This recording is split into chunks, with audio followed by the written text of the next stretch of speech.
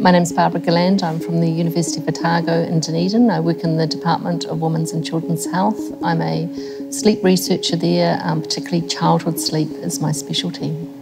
So sleep is incredibly important for a child's development. It is critical for their emotional and physical health. It enables a child to stay alert during the day, attentive to task, interact with their environment. It enables them to behave well during the day. And particularly for growth, it's incredibly important because growth hormone is secreted during sleep. So children and adults, of course, cannot do without sleep.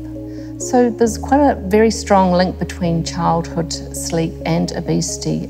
Nearly all cross-sectional studies and many longitudinal studies show there is an association between poor sleep, and that's around sleep duration, short sleep duration, and poor quality sleep with the risk of obesity. So children, it depends on what age they are, but a child preschool age, 3 to 5 years of age, needs approximately anywhere between 10 and 13 hours of sleep. It varies incredibly for the individual child.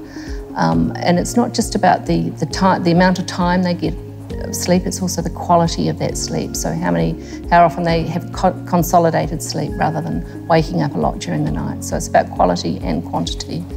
So there are two main types of sleep. There's the non-rapid eye movement sleep, which is a deep stage of sleep, and there is rapid eye movement sleep. So children have a lot more rapid eye movement sleep than adults do.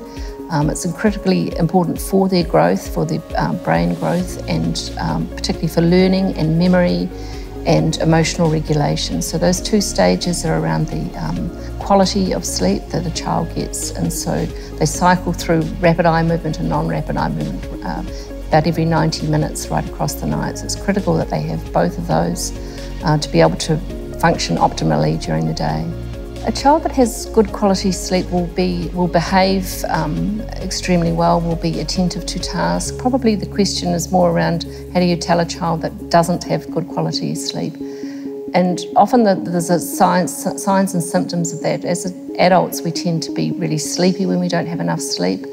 Children tend to be, that sleepiness is manifest as behavioural problems, so they tend to be more hyperactive, more impulsive, more inattentive. There are a lot of signs just looking at the child's face in terms of whether they've had a good night's sleep or not. You get the dark rings under the eyes. And another problem, one of the sort of common problems with children that have poor quality sleep, if their airways are obstructed, they tend to be prone much more than adults to having enlarged tonsils and enlarged adenoids, and so there are facial features around that. You can pick up a child that has the mouth open, they have a long face, which is called adenoid facies, and they'll have very, very disrupted sleep during the night. A lot of it is around the parents setting limits around bedtime as well. So there's a lot of, about 20 to 30% of children have sleep problems or parent-reported sleep problems. So the key take-home messages for parents are around looking at their child's sleep and ensuring that they have good quantity sleep and good quality sleep. So the things that can help with both of those is the sleep hygiene practices. So sleep hygiene is the practices that promote good quality sleep. So you have to look into things around exercise during the day, making sure the child has a lot of exercise during the day promotes sleep. A warm bath before bed promotes sleep, so raising that core temperature enables not only children but adults to get off to sleep a lot easier.